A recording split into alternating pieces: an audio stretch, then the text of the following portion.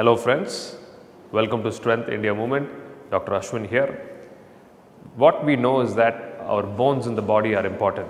What we don't really care is that our joints, there are numerous joints in our body.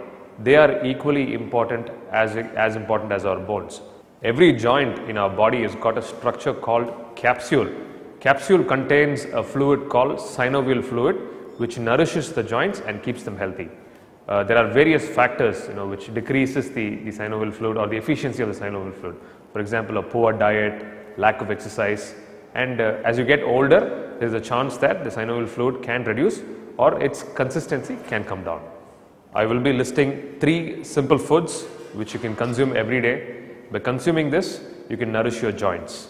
Number 1, oranges. It has been reported that the oranges and orange peels have a bioflavonoid compound called nobiletin.